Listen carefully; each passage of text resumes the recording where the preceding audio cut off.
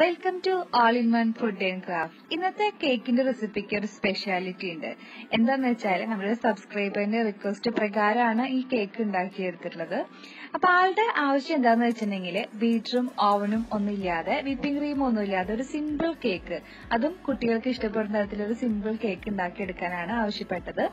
അപ്പൊ അതിന് വേണ്ടിയിട്ട് ഞാനിവിടെ സിമ്പിൾ ആയിട്ട് തന്നെയാണ് ഉണ്ടാക്കിയെടുത്തിട്ടുള്ളത്. അപ്പൊ ആളുടെ കുട്ടിയുടെ ബർത്ത്ഡേക്ക് വേണ്ടിയിട്ട് ഒരു സർപ്രൈസ് ആയിട്ട് കൊടുക്കാൻ വേണ്ടിയിട്ടുള്ള ഒരു കേക്കാണ്. അപ്പൊ അതെങ്ങനെയാന്ന് നോക്കാം. ഞാനിവിടെ 2 ഓറിയോയുടെ ബിസ്ക്കറ്റ് ആണ് എടുത്തിട്ടുള്ളത്, പാക്കറ്റാണ് എടുത്തിട്ടുള്ളത്.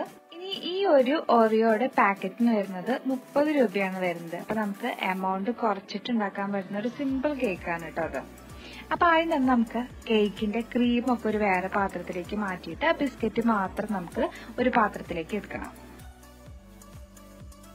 2 പാത്രത്തിലാക്കിയിട്ട് മാറ്റിയെടുക്കുക. എന്നിട്ട് നമുക്ക് ഈ ക്രീം യൂസ് ചെയ്തിട്ട് വീണ്ടും നമുക്ക് ഇതിന് കേക്കിന് വേണ്ടിയിട്ടുള്ള ക്രീം ഉണ്ടാക്കിയെടുക്കണം. പിന്നെ ബിസ്ക്കറ്റ് ഒന്ന് ചെറിയ ജാറിലിട്ട് നന്നായി പൊടിച്ചെടുക്കുക. എന്നിട്ട് ഇതിലേക്ക് 1 കപ്പ് പാല് കുറേശ്ശെയായിട്ട് ഒഴിച്ചിട്ട് നന്നായിട്ട് മിക്സ് ചെയ്യുക.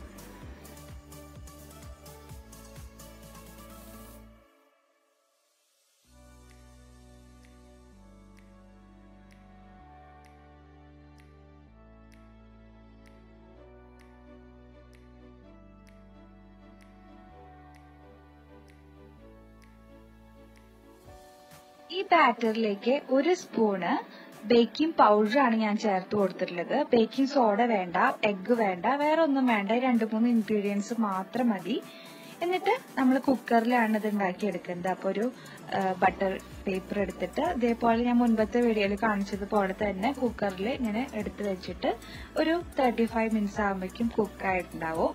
എന്നിട്ട് നന്നായി തണുത്തതിന് ശേഷം നമുക്കിതിലേക്ക് ക്രീം പരത്തി കൊടുക്കണം. ക്രീം ഞാനിവിടെ മെൽറ്റ് ചെയ്തിട്ടാണ് എടുത്തിരിക്കുന്നത്. എന്തൊക്കെയാണെന്ന് വെച്ചിട്ടുണ്ടെങ്കിൽ നമ്മൾ നേരത്തെ നമ്മുടെ ക്രീമും പിന്നെ അതേപോലെ തന്നെ ഒരു ഡയറി മിൽക്ക് സിൽക്കിന്റെ 100 രൂപയുടെ ഒരു ഡയറി മിൽക്കിന്റെ സിൽക്ക് ഡബിൾ ബോയിൽ ചെയ്തിട്ട് അത് മെൽറ്റ് ആക്കി എടുത്തിട്ടുള്ളതാണ്. ഡബിൾ ബോയിൽ എന്ന് പറഞ്ഞാൽ വേറെ ഒന്നുമില്ല, തിളപ്പിക്കുക, വെള്ളം തിളപ്പിച്ചിട്ട് അതിന്റെ മുകളിൽ ഒരു പാത്രത്തില് ഡയറി മിൽക്ക് അതേപോലെ തന്നെ ക്രീം ഇട്ട് കൊടുത്തിട്ട് നന്നായിട്ട് മെൽറ്റ് ചെയ്യിപ്പിക്കുക. അതിന്റെ വീഡിയോ ഞാൻ എടുത്തിട്ടില്ല, കാരണം ഞാനിത് ഓൾറെഡി മുൻപ് എടുത്തിട്ടുള്ള ക്രീമായിരുന്നു.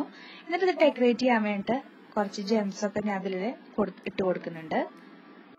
അപ്പൊ നമ്മുടെ കേക്ക് ഇവിടെ റെഡി ആയിട്ടുണ്ട്. ഇനി ഇത് ഫ്രിഡ്ജിൽ വെച്ചിട്ടാണ് നമ്മൾ യൂസ് ചെയ്യേണ്ടത്. അപ്പൊ ഫ്രിഡ്ജിൽ നമുക്ക് 2 മണിക്കൂറൊക്കെ വെക്കാം.